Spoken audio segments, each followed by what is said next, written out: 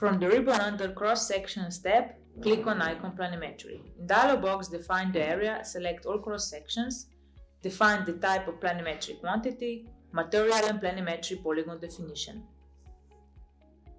Click on lane L1 and define a point under this line. Repeat the procedure and click on lane L2 and the point below this line.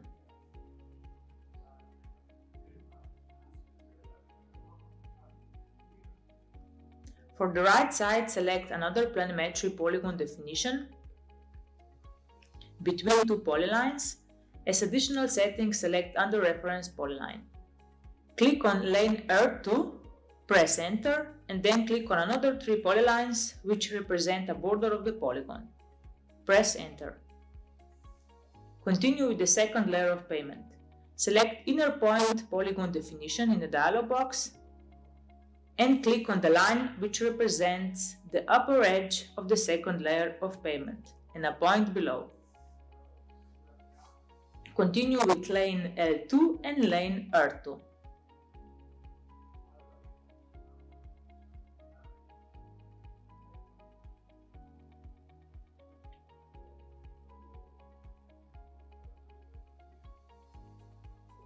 Continue with the base course. Define base material in the dialog box. Other settings stay the same. Click on the upper line of substructure and the point below this line. The base course is defined. Continue with the sub-base course. Define sub-base material. Other settings stay the same. Click on the upper line of substructure and the point below this line. The sub-base course is defined.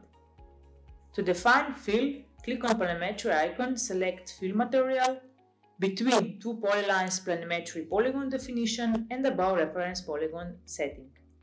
Click on Terrain Line, press Enter, and then click on polylines that represent a border of the polygon. It's important that you select polylines in order from left to right or reverse. Press Enter.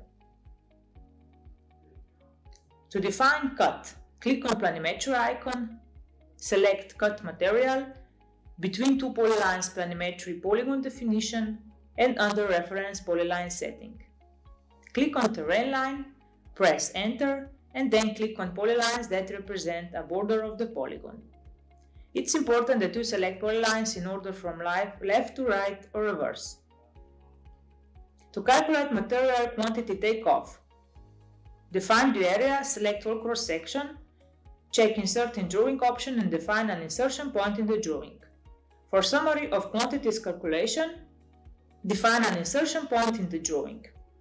In every cross section, there is a list of materials and calculated values for each of them. In the drawing, we also have a quantity takeoff table